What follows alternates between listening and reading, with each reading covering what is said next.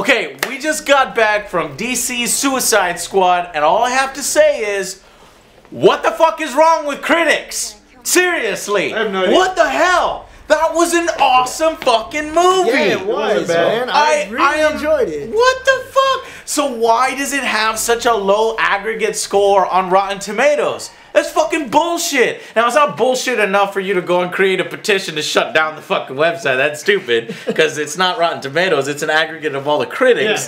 Yeah. But critics are totally fucking wrong on this movie. They are. You need to go out and see Suicide Squad, because this seems like a turning point for the murderverse.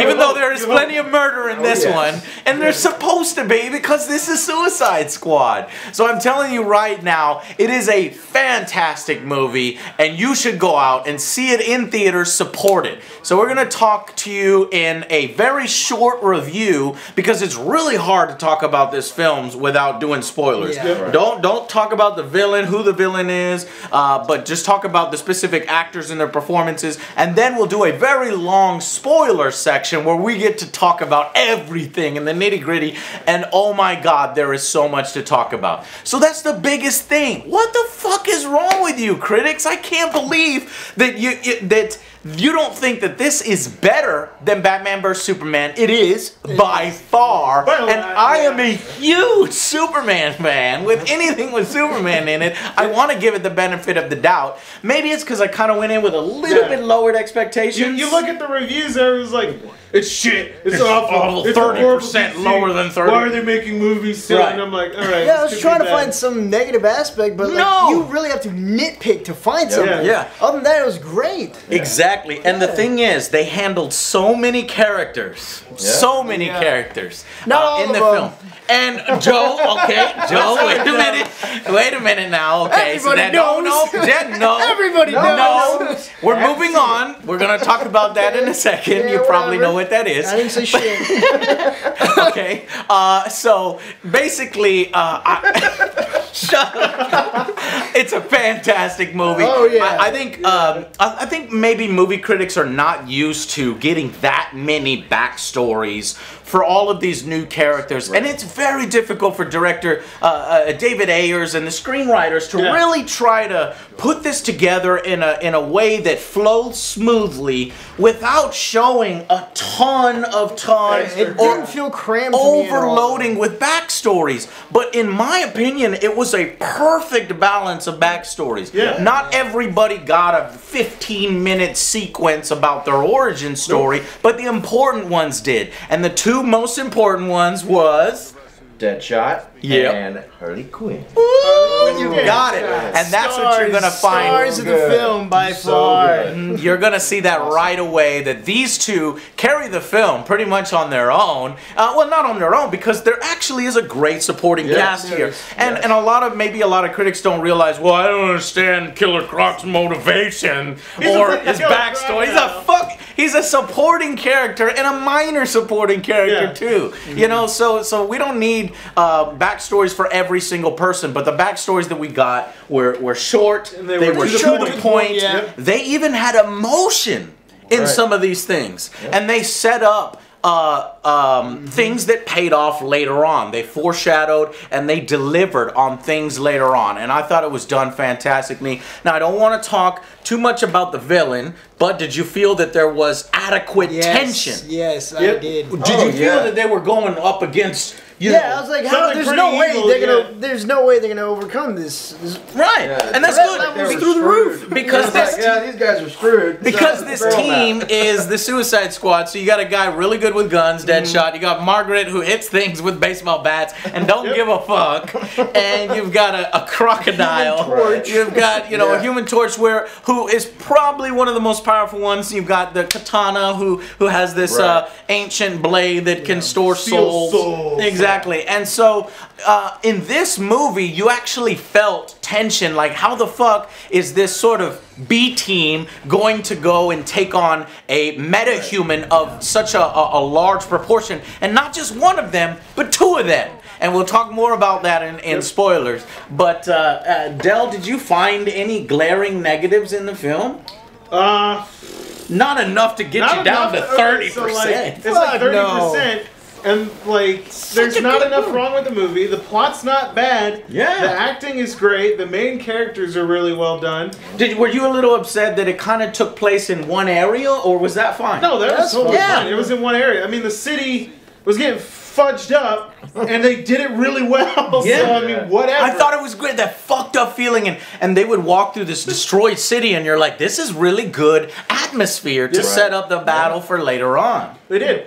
What about the comedy in the film? A lot of people have been talking about, oh, you could tell the reshots where they injected the comedy. Fuck you. No, you can't. It was really well put together, and Will Smith had the same comedy he does in like every movie. It was perfect. They were like, just be yourself, dude. Just whatever. Do your thing. Will Smith is so charismatic. He is. Love the guy. He's so difficult not to like. And Deadshot is probably, of all the villains, the one that you could see being the most relatable, or the guy that has a little bit of heart to him that could easily possibly go either way. And it made it interesting. We have Batman cameos in this, though it is relatively short. So Ben Affleck is in the film, but it's short. But it's to the point, and it really it was a great scene where, you know, Deadshot. First, we have to talk about Amanda Waller. Because she is the one that I was scared they were not going to get right. And apart from one particular moment in the movie, which I know you guys know about what moment I'm talking about. They nailed her character so well. I hated what they did in the comics where they turned her into this super sexy, big ass boobs and huge, you know, just big bodacious booyahs with a curvaceous body. No, Amanda Waller has always been this character that subverts what you might expect. Batman is even scared of Amanda in the comics. She's a really good actor. And they really got Amanda right. The actress did a wonderful job at her, but I think they took her a little one step too far, and we'll talk about that in the spoilers. But like almost every single other character, I think they fucking nailed. I gotta be negative. But we do have to talk about one. I got not negative. I gotta talk about the Joker. Okay, that's who I was gonna talk about the Joker. Okay, before that, though. So before that. Okay, before that. Okay, what's his name? Courtney? Yeah, Jai Courtney. I know you love this guy. Did he not do a good job? Look, I hated Jai Courtney in Terminator. I think that he has like no flavor to him at all. But he put on a great accent, and he was really fun. As there were so many funny scenes with him where it's like, okay, there was a moment where it's like, okay, you guys are free. He's like, he's like, took his shit, and he left, and you're like, he's the first one to leave. The way he did it. The way he shows up in the bag, you've seen in the trailers. Jai did a great job, but know that his part is small. He is what I consider one of those supporting minor characters that doesn't get fleshed out as much as sort of our main cast, where you get some backstory like Deadshot, Harley Quinn, a little bit of Joker, but he does get a little bit. He was a good comedic relief.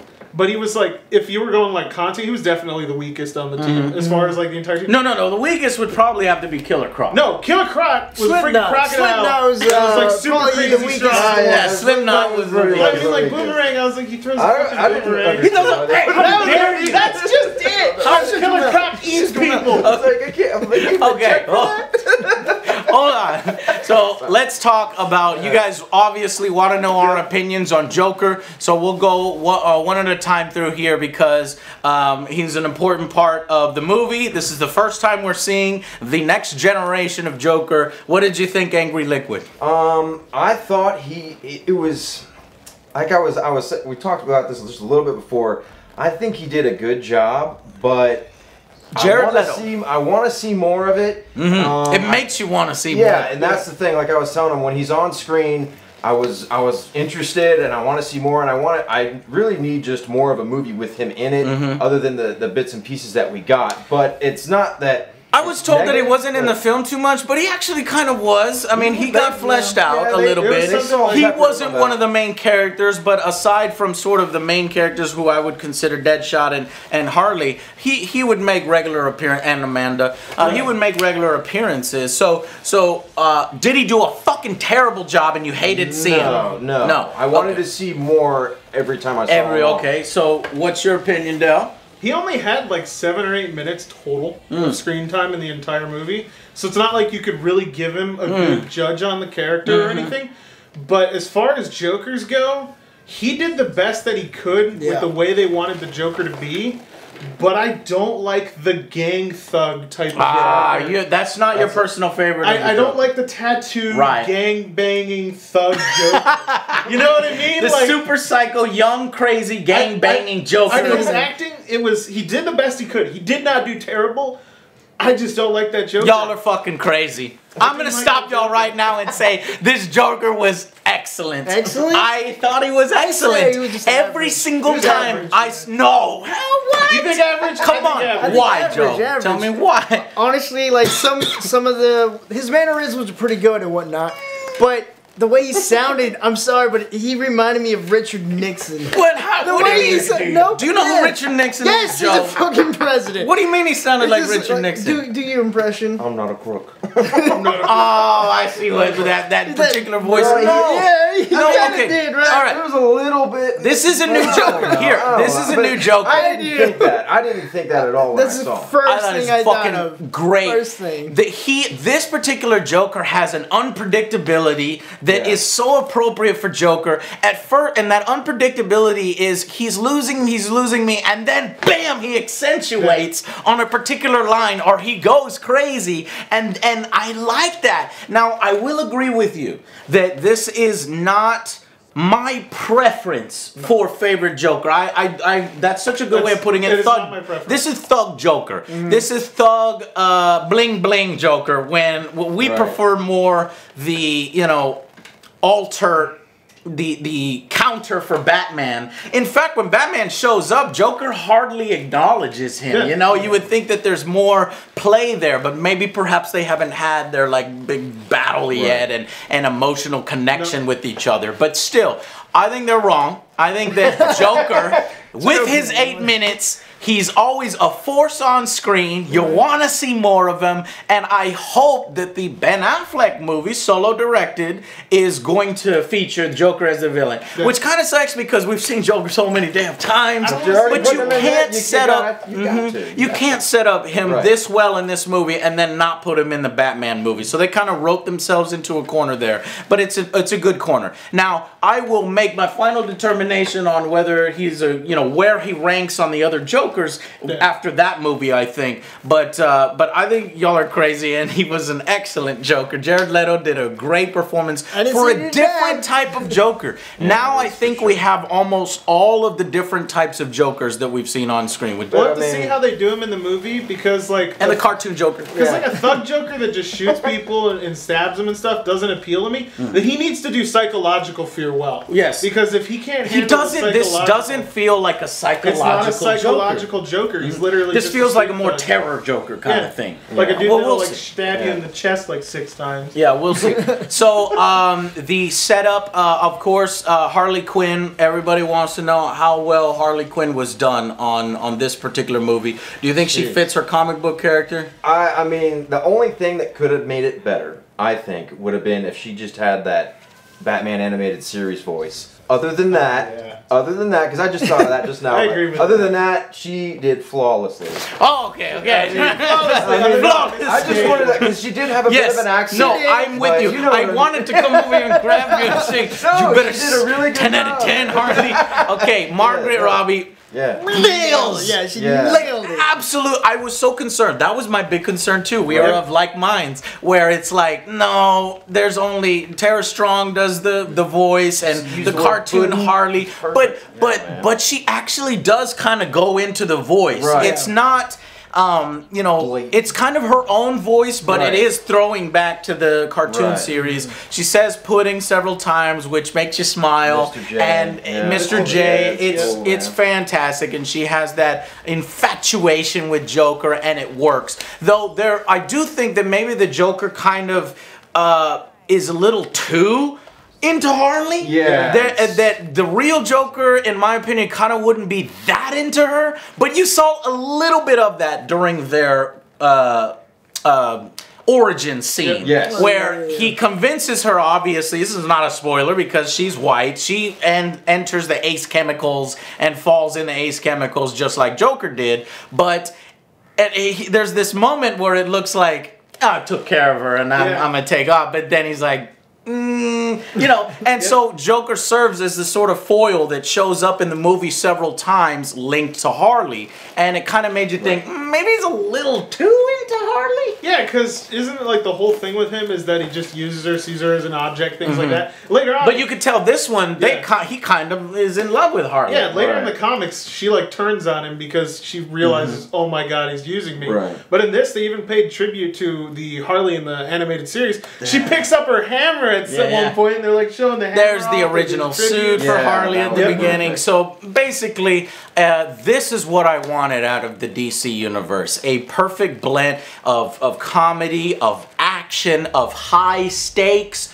of high uncertainty because you're going up against such a huge level. When it was Superman, Wonder Woman, and Batman versus a fucking reject troll Ninja Turtle combination, there was no tension. That's a point of reference. Yeah, it was terrible. And this one got it right, and I'm really happy. It juggled a ton of characters in the most appropriate way. Everybody's motivation 100% correct, except for one bit with the Amanda Waller character, which was never resolved. By the way, stay after the credits. There is an after credit scene. And we're going to give you our final verdicts so that you can compare it with the stupid ass fucking critics over there at the aggregate sites. And then please stick around for our spoilers review where we have tons to talk about. So we're going to have our special guest, AngryLiquid, start here with a rating out of 10. You know my rating system. He's been watching the show. He's one of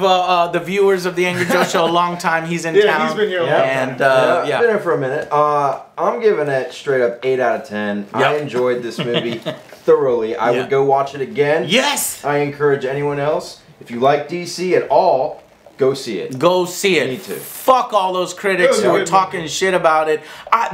There's something wrong. I don't understand it. I think maybe it's trendy. Like we started this, or we helped start this monster where it's trendy to bash on the DC films. The problem is, Batman vs. Superman had problems. Real problems. Yeah, there's a great video on YouTube that shows how Zack Snyder has an infatuation with moments rather than scenes. And there were great scenes in this particular film, especially the bar scene where things kind of calm down and they're talking to each other and having genuine moments, and you get to talk as characters and you get their backstories, motivations, and you feel as if they become friends for real. These misfits, these villains find this emotional connection that they otherwise have never had in the world.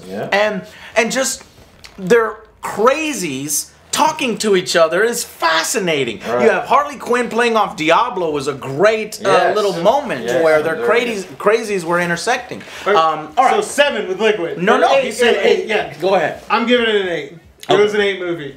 It wasn't the best movie I've ever seen because you have to compare it to like the Marvel ones because they're the rivals. You got to. Okay, obviously Marvel. So all the Marvel fanboys are getting real mad. They're Guardians of the Galaxy. I thought was better, and that this is their Guardians of the Galaxy. This is their Guardians of the Galaxy. Same principle, criminals, things like that. Guardians was slightly better, so this is an 8. Guardians was a 9 for me. Okay. For sure. And Joe? I'm absolutely agree, an 8. I'm definitely going to go watch this again and support films like these. Yeah, no. This is the turning point, I think, for the DC universe. And if we go out there and we show Warner Brothers and them that this is the type of movie, this is how you do it with this perfect mixture of these elements. They had fun. They had fun. You know what's crazy? It was great. These villains acted more like heroes than Batman and Superman in Batman vs. Superman. I am not joking. There's a moment in the film where where there's a turning point for these particular villains, and they do something heroic. Where, as in Batman vs. Superman, it was all mopey, melancholy. Maybe I shouldn't be Superman, and Batman's all like, "Oh, I fucking killed everybody, you know? And so it's just, God damn it, Zach.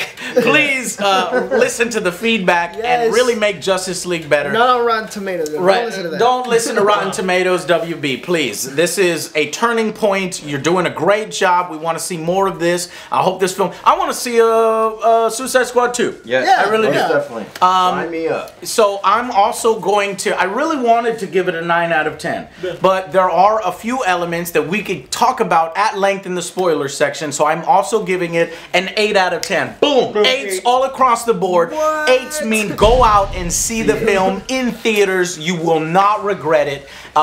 A lot of people are not familiar with these characters, and I think it's a great intro into these characters. They are like their comic book counterparts, and maybe it will increase fascination with the Suicide Squad. And it's just this great, it's good to know that there's other shit happening in the DC universe. And it's so cool now that we can have crossovers, and I liked it when Batman crossed over. I like the references to Superman, and now I'm starting to see this universe come together. So as long as we take the tone and move it to where this is Exactly. so great. You know? All right, so that's our review for Suicide Squad. Don't listen to anybody. Listen to my fellow reviewing brothers out there. Jeremy Johns on YouTube, and now Angry Joe Show is 100% supporting this film. Go out and see it. Okay, guys? We'll see you on the next Angry Joe Show.